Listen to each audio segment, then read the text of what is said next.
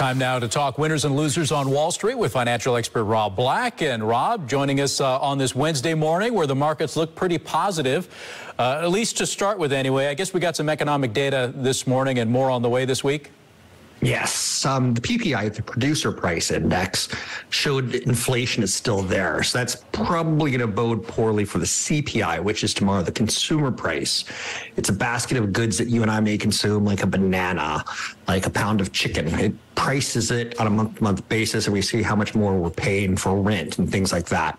And then on Friday, we get the jobs retail report. So it's a big week of data. If you want the Fed to slow down and pivot, stop raising interest rates, stop corporate borrowing costs going up, government borrowing costs going up, student loan debt costs going up, we got to see the inflation numbers get broken.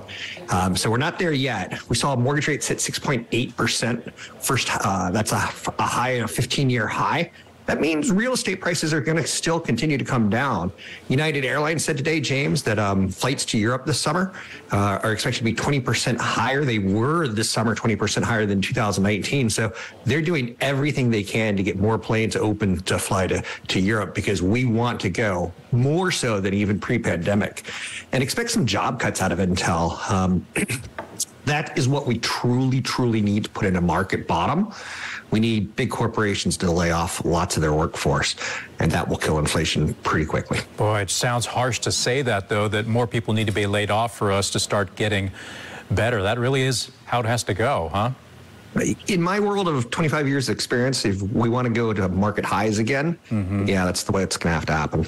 Wow. Okay. And I'm also seeing headlines this morning. This one, for instance, Labor Department moves to change worker classification rule. That doesn't bode well, I don't think, for like gig companies, rideshare companies. And even small businesses who rely on those delivery services like Doordash and Uber and Lyft. So the Labor Department's proposing a new proposal. It's the right way of saying that. And ultimately, we're trying to figure out if you work for Uber, Lyft, or DoorDash, are you integral to the company? If you are, then you're an employee. If you're not, and you can work your own schedule whenever you want to, you're a contractor. To me, this is really a thing about, do corporations do Uber, Lyft, and DoorDash give healthcare to these employees? And does it stop the employees from unionizing? Are they contractors or employees? It's a big question. It's about a 30% cost difference to a company like an Uber, Lyft, or DoorDash employee versus contractor. And again, I don't see a right answer here because it's going to mean you and I pay higher fares for Uber, Lyft, and DoorDash. You and I are going to be paying higher delivery costs. Right. The corporation will pass the cost on to us. We know that. But is it good for the worker? It's probably pretty good for the worker who's going to change from contractor to a worker status. Yeah, but I know a lot of people who do that kind of work, and they enjoy the fact that they can pick up a shift here and there and don't have to be told by the company, your start time is 6 a.m. whether you like it or not. I mean, that's the trade-off, right? If you become an employee, then the company can tell you when you start, when you stop, when you take vacations, and when you don't. That's right. Okay. And I had to take a flight out of 6 a.m. out of Marin down to SFO, and I couldn't get an Uber. They just don't have enough drivers who want to work that 6 a.m. shift. Okay. So I had to figure out emergency plans. Interesting. Okay. And then lastly, Netflix.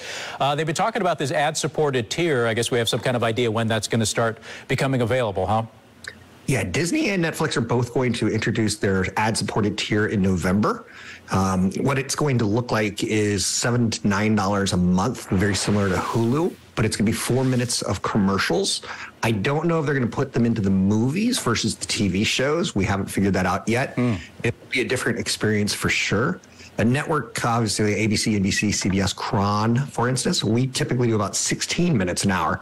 So Netflix will be about 4 minutes after losing basically over 1 million plus subscribers. They're trying to figure out how to pull in billions of dollars in advertising, a very big pivot in their business model. Oh, I'll ask you then, what would you rather? Would you rather have those 4 minutes sprinkled throughout the program, or do you want to see a 4-minute block up front and get it out of the way?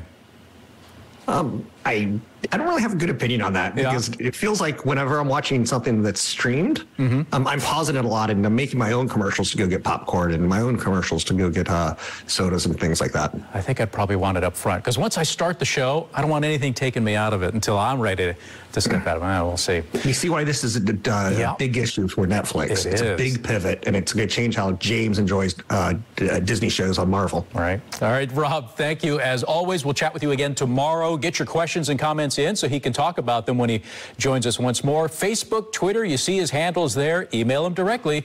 He's happy to chat with you. Rob@robblack.com.